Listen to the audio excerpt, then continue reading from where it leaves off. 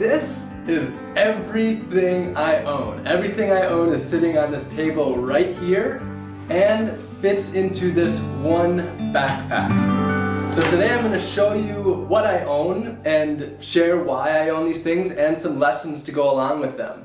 Now, when I say this is everything I own, I truly mean it. It means there's nothing stored in other places, nothing stored at family or friends, and I don't even actually have a bank account, a credit card, many other things. All of my money is also right here on this table.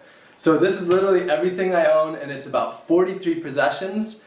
My net worth right now is about $5,500, $6,000. There's $5,000 in this envelope, and then everything here is worth substantially less than $1,000. So this is it.